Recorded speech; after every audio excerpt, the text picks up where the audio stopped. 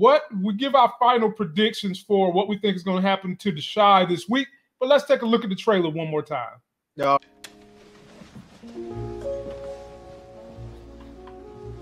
Just like you left it.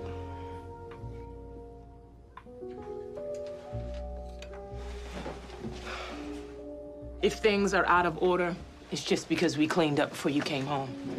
Sorry if everything is not exactly the way you left it.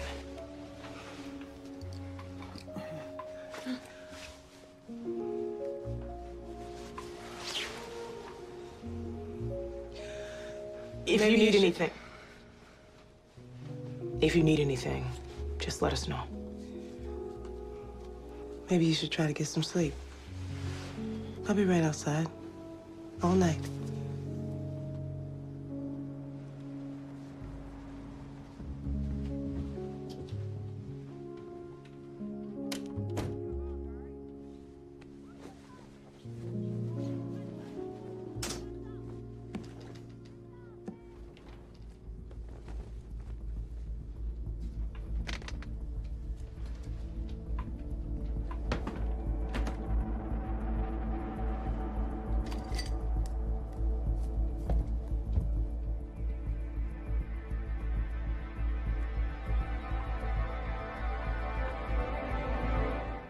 It goes down this Sunday, ladies and gentlemen. And Larry, I want to say this to the people.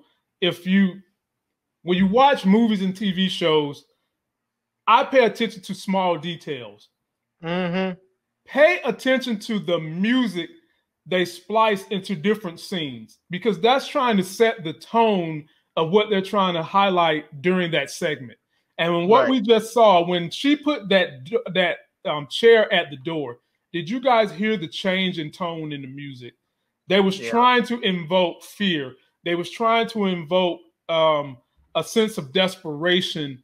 And those type of things help elevate what's going on in a scene of a movie or a TV show at that moment.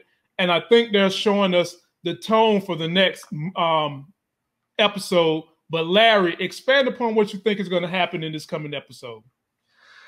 Well, you know, she's afraid she's gonna have to get out. We already saw her out a little bit on another trailer, so we know she gets out the house a little bit, and we know she's gonna talk to Ronnie a little bit. So I think Ronnie's gonna end up being a little bit of he's gonna be sort of her place of respite. She's gonna find some camaraderie with him, you know, because, you know, maybe no one else really knows what she went through. It's not like Ronnie fully understands what she went through, but he was there with her. He's the one that went and tried to find her. And I think they're gonna sort of find a connection. And I'm not talking about some weird romantic connection. I think they're just gonna have that sort of connection that two people get when they've gone through a traumatic experience together. It's like people who have been in a plane crash or something will stay in touch with each other, you know? And I think it may be something like that.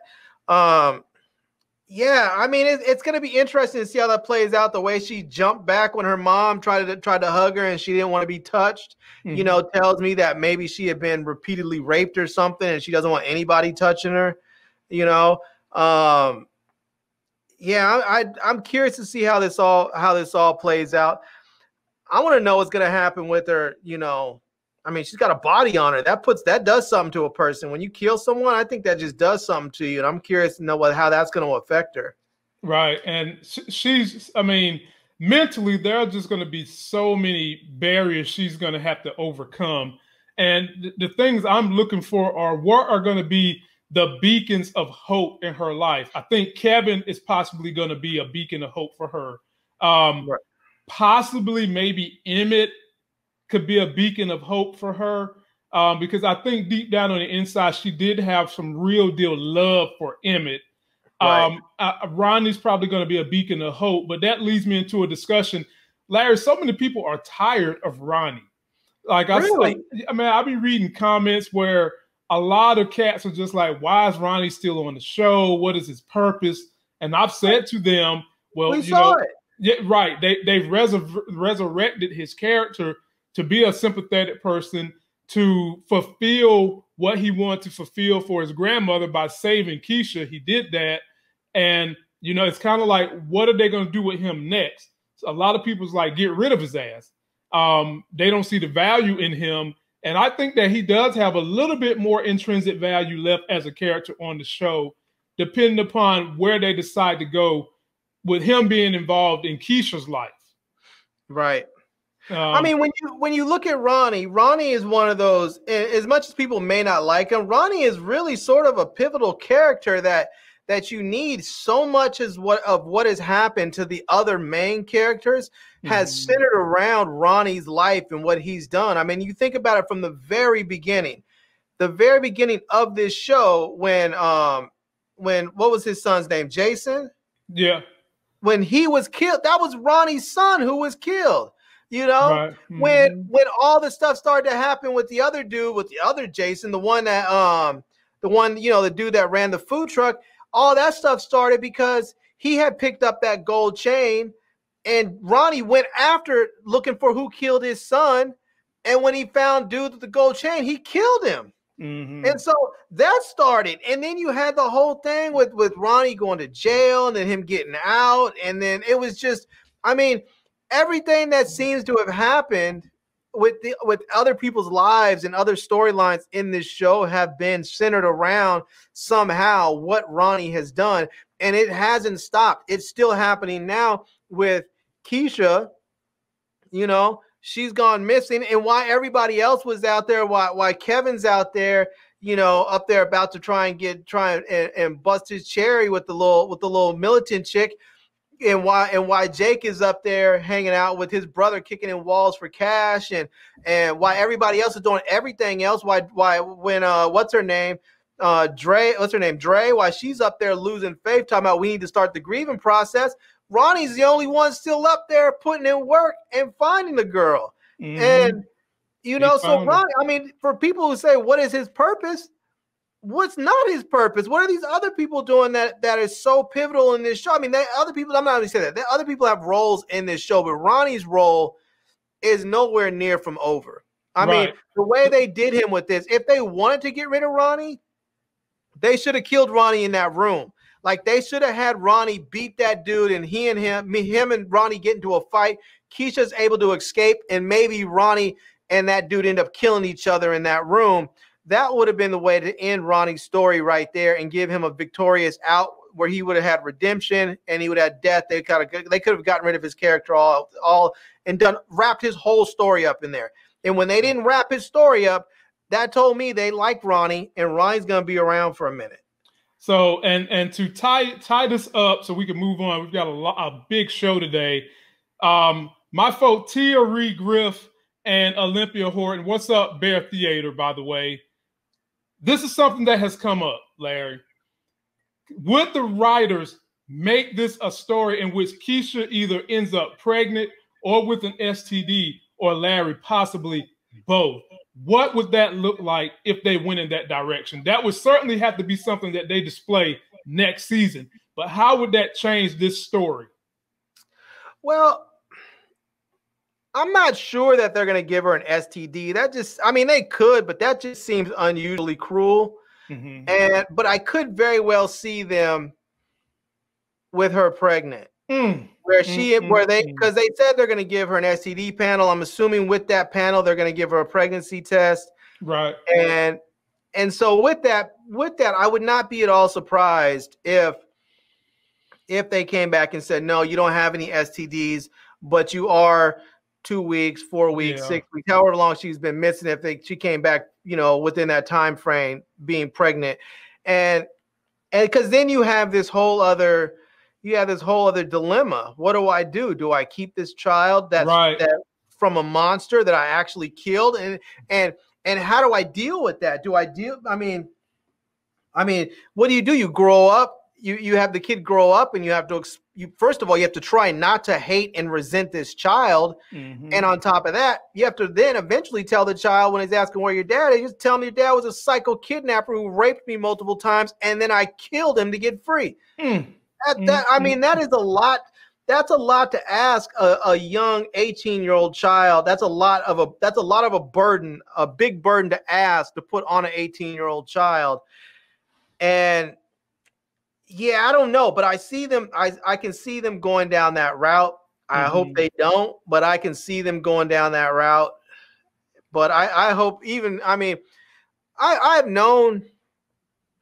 known people who have had children through trauma, and it doesn't turn out good. The relationships are horrible. I Of mean, course. horrendous. Right. I mean, so much so that it's like, if you were going to have that child, you should have just given birth and given that child away, or never have given birth, because that child's relationship with their mother is so messed up. And I agree. And for the likelihood of a continued dynamic story, I can easily see them going down the road if she gets pregnant.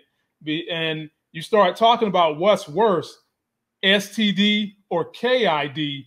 And this chick having a KID long term with the mental trauma that this child is going to represent could be chaotic for her.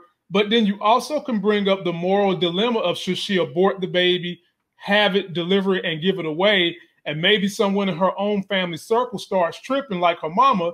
And then she can look at her mom and be like, but you married another woman. How is that morally right in the Bible? If they decide to go down that road, you can have all these other dilemmas going on surrounding her getting pregnant. And I think that if she decided, if they wrote the story where Keisha kept the baby, you could make, like you said, you could create a story every time she has a love-hate relationship when she looks at that child. It could be a story, but it could also be a pretty sad story too, because where does that end? Where would it end if you went down that road? Well, I mean, here's the sad part is that if she has a child right now, her future, as far as leaving and running track, is done.